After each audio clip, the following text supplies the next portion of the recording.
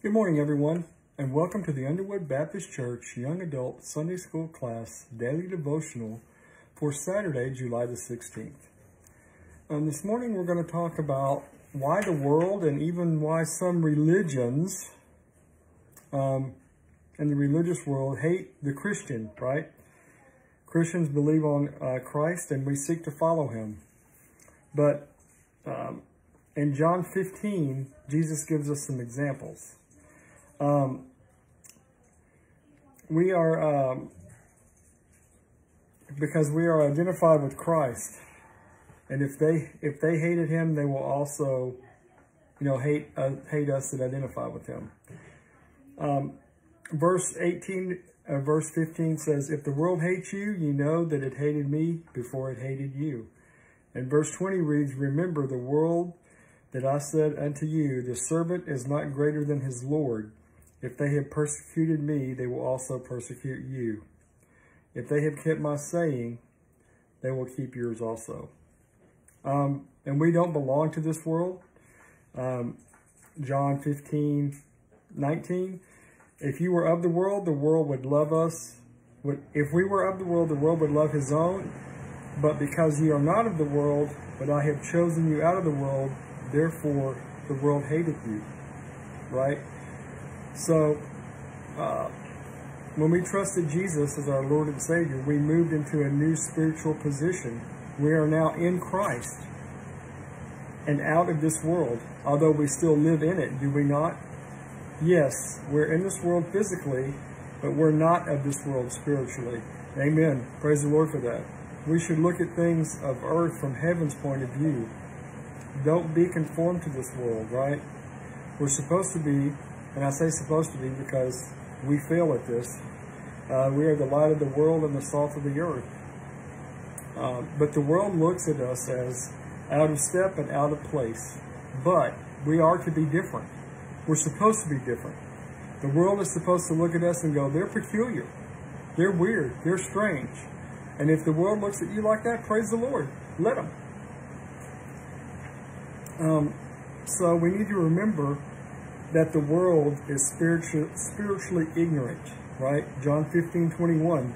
"But all these things will they do unto you for my name's sake, because they know not him that sent me," right? Satan has blinded their minds, and sin has blinded their hearts. And you can find references to that in 2 Corinthians 3:4 and Ephesians 4:17-19. And one last thing here. We all know that the world is not honest about its own sin. John 15:22-24 reads, "If I had not come and spoken unto them, they had not had sin, but now they have no cloak for their sin. He that hateth me hateth my Father also. If I had not done among them the works which none other man did, then they had not sinned. But now they have both seen and hated me and my Father." Right? And Jesus did emphasize his words and his works. This is the emphasis throughout the Gospel of John. The people had no excuse for their sin.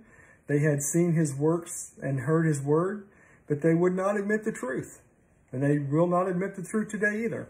All the evidence had been presented. Can you imagine living in Jesus' day and seeing everything that he had said and heard everything he said in person and the things he had done, and then still people not believing it, right?